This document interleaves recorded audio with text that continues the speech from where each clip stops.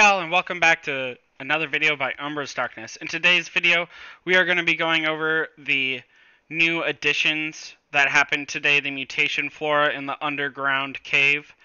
Yeah, that's it. If you guys didn't catch my video that I first posted today, it was the $20 Google Play giveaway. Make sure to catch that and let me know. Without any further ado, let's get into it. Alright, so first we're gonna talk about the easy one, underground cave. Cave challenges. There are 4 days of challenges so far. Honestly, I kind of expect it to fill out and us to get all 7 days. The reason I expect this is because Cell Challenge Day is on Gathering Day, because it's like the slowest day, obviously.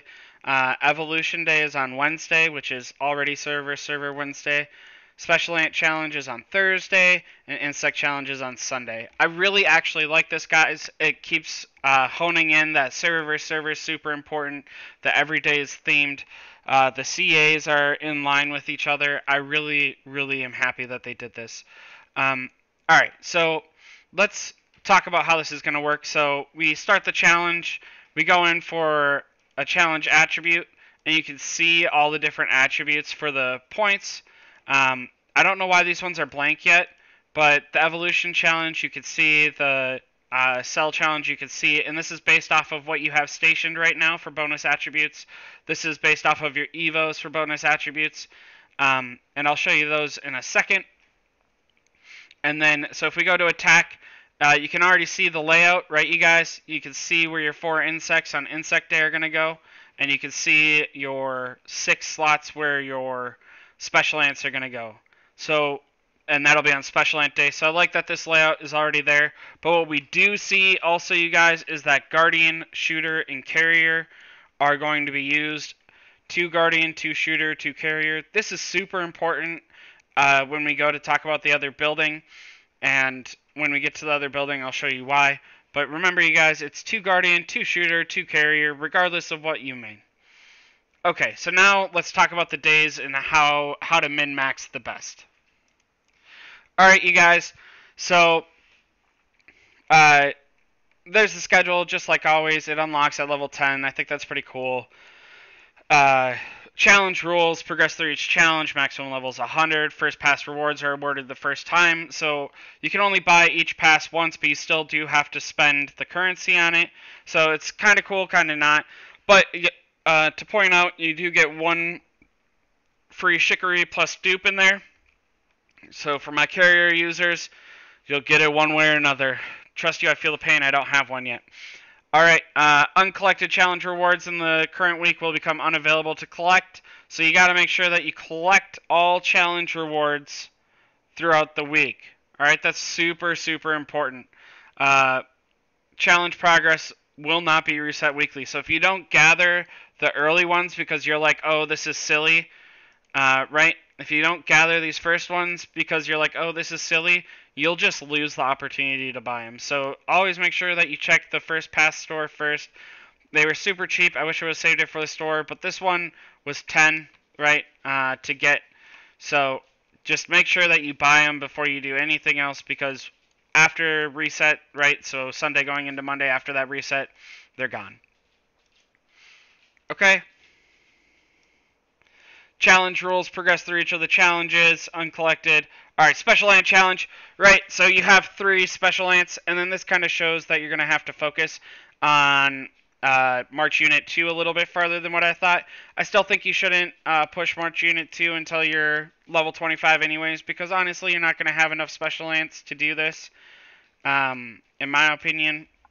Because this means that you're going to have 6 special ants maxed, right, because you already have 3. That are given to you. So this requires 6 special ants. So time your evolutions accordingly on whether or not to focus on March Unit 2. And then insect challenges, only bonus attributes from deployed insects will be effective. This is based off of queen levels. So for our queen 25s, again, I always tell you to push queen 25 as soon as possible. You get to deploy 4 insects. Insects are pay to win. Orange ones, but this just kind of shows that, like, if you're not going to make either a 6-star or a 9-star, check out my insect video if you want to know where the breakpoints are. But real quick, 6-star or 9-star that week, maybe you hold off so that way you have those extra 6 stars, you have those extra 9 stars, because that's where the significant change in damages happen at when going for this based off of your queen level. So for me, I need 4 insects, which I currently don't have. Evolution challenge, only specifically evolved combat related evolutions will be effective. We're going to have to deep dive and figure that out. And then cell challenge, only bonus attributes for cells will be effective. This is going to be the most pay to win day, you guys. It's the brand new thing. It's just going to be super difficult. Buy those things from the Alliance store. Grind as you can. Don't try and keep up with the whales. The whale in my server is already at level 14. I'm stuck at level 4. So don't keep up with the whales. Do your thing slowly but surely. Again, rewards you can get through the epotopic fungi obtained from completing challenges to exchange in the epotopic store and first pass store. Parts of rewards will only be unlocked after completing certain levels of challenges. There are different redeem times limited for different rewards of the epotopic fungi store. The limit will reset after certain amounts of time. So the daily store will reset at midnight UTC, and then the first pass store will reset every week. Rewards in the first pass store can only be obtained once, you guys. This was super helpful. I'm gonna thumbs that up. All right, so that's the underground cave. It's pure power. You can't level it up. That's it. All right. So now let's talk about the mutation flora. Again, it's pure power. There is no reason as of yet to level it up. I leveled it up before I realized. I thought maybe it would reduce honeydew or something. In testing, it doesn't reduce honeydew. It doesn't reduce the costs. Maybe it'll be required to be a certain level for level 10 insects. If anyone knows what's required for that, has screenshots, please DM me on Discord. Would love to know. But as of right now, it does nothing. Alright, so let's talk about it. Cells. There are 6 cells. You get 1 2-star level 1 cell per thing. And these 2-star level 1 cells that you get can be leveled up all the way to level 20. So the way that this works is these are the 2-star cells. They're the lowest that they can get. They can only go up to level 3, right? So I have 1 level 2 and the rest are level 1. The max they can go is level 3. And then after you get to 3-star, the max they can go is level 7. 4-star, 11, 15. So the highest you can get is a level 35 8-star. Just to keep this into perspective, you guys, based off of math from people higher than me, thank you, Grinch. It is more expensive to get 1 8-star level 35 orange cell than it is to get 1 level 11-star insect. Keep that in mind, you guys. Alright, so realistically, for my free-to-play players, grind it as you can, get them from the Alliance store. And I have been told that when the Alliance expedition comes, we will get more. So once the Alliance expedition comes, hopefully we get more ways to upgrade and stuff like that. Right, and it says right here, you can also get them from the Alliance store or get them from packs. The value in these packs, I'm actually a big fan of the $20 one. $20 for a 4-star seems really good. $10 for 3 stars also seems really good, you guys. These packs seem pretty okay price.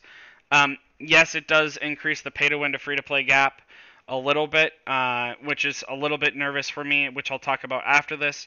But I think that these packs are pretty fairly priced. There's no $100 pack. There's nothing like that. If we look at the special pack, I believe. Nope.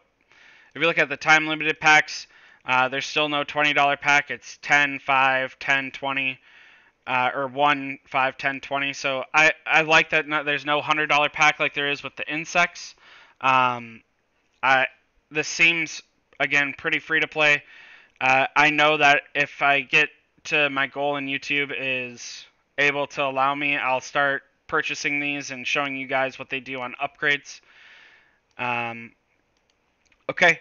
So let's talk about the next thing. So to enhance, you use the items from store, right? So you can get them from the fungi store, or you can get them from packs, or you can use yourself. Or in order to star up, you need star up material. You get star up material from hunting insect or hunting lizards. So if you're in a good alliance like mine, you'll start having more level 25 and level 30 lizards. I do personally believe that on every day other than kill event and Groundhog Day, it'll be worth doing level 25 lizards. I think it'll be worth doing 10 level 25 lizards even on Insect Day, you guys. Yes, it's some points. Yes, it's great, but unless you're competing for first place, you're easily getting ninth shell anyways. So if you're not competing for first place, I think it's worth getting 10 in. If you're going for first place, if you're trying to be the best that there is, no, obviously don't do it. But I think that for anyone not trying to be like first place or whatever, I think it's a fair attack or fair to hit them 10 times on Thursdays. Okay, next thing. So that's how you level them up, and these costs will go up. And as we can see, there will be more content soon, or hopefully not soon. And then the Bio Essence, we will unlock once we get the Alliance Expedition next Monday. Really excited to do an overview of that. And apparently during this Alliance Expedition, we will also be getting more materials to level up these things, these 6 as well. There's a content creator chat in Discord now where they stated something to that effect. Other than that, you guys, there's nothing really here in the info that I didn't already cover, except for the honeydew cost, right, in order to level up. The final thing I wanted to talk about is the optimal. So, if you're like, this event is not for me, I do not care about the underground cave at all, you don't care about Tuesday's event, the cell challenge, then each day, or each one of these cells has its ideal one. So for carriers, it's going to be Venom Gland cell, and for Pincer, it's going to be, and Pincer cell, right, because they both upgrade carrier ants' health. I think that that's the most important attribute for carrier ants. You're just improving what the things in order to get T9s improves anyways. And then obviously you have shooter attack here and shooter attack here. And then you have carrier ant defense here, and you have guardian ant defense here, and guardian ant defense here. Now, if you guys didn't notice, I will make it apparently obvious. Venom Gland Cell was all of them, so I think the best one to upgrade is Venom Gland Cell. As you can see, I wasn't paying attention. I didn't realize just how important it was when this event first started. I leveled this up. Don't make that mistake. Venom Gland Cell. The most important one. It focuses the attributes of each one as much as possible. Make sure that you do that. It's the only one that does that. And if you do care about the underground cave, this is the one that I would upgrade first at all times. I keep this one 4 or 5 levels above all the rest, and I'd keep the other one, so for me, carrier ants, 2 to 3 levels above the rest, and then these ones I would level up, right? So for carriers, I'm still going to level these ones up just a little bit lower, because it is important to make your carriers or your shooters or your guardians robust in all directions, but it's not so important at the sacrifice of whatever their main attribute is. So for guardians, it's defense, for carriers, it's health, and for shooters, it's attack. Alright, you guys, the final topic that I wanted to talk to you guys about is the state of the game.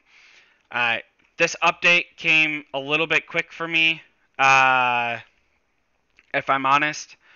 I think that it was a little bit soon. No one in my server has dupes of the new ants. I don't own a single one.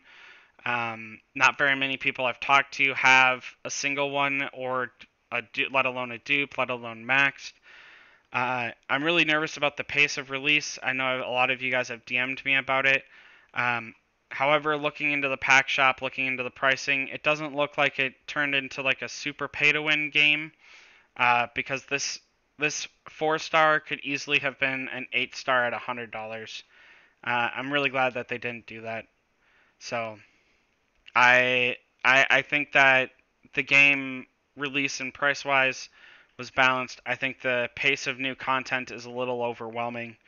I hope that they slow it down, and more specifically, if anyone is listening to me from the developments, I hope you guys give us more heads up. 12 hours is not enough time to plan. Give us the notes on Sunday, release it on Tuesday, or give us the notes on Friday and release it on Monday, right? So release it on the same day you did. I think you guys did it really well. Start of a new server versus server. That was really well executed. I just think the patch notes should have came out a couple of days ago. Or no one knew the update was coming. Say, hey, this update's coming in 2 weeks. This is the new content. Just give us a little bit of time to digest it all. Alright, you guys, that's my initial review. Sorry that it took so long to get out, but I wanted to give you as much information as possible and be as honest as possible with it. I hope you guys enjoy this. As always, you can find me in the YouTube comments. I'm pretty active in there, but I'm sorry if I miss your comment. YouTube only notifies me of so many comments on a video. You can find me on Discord. I'm on there all the time. It's on my phone, whatever. My username is in the description below. Or, worst case scenario, like I always say, find me on server 174. I'll be happy to talk to you. As always, you guys, stay humble, stay happy, stay hungry. Till next time. Bye, y'all.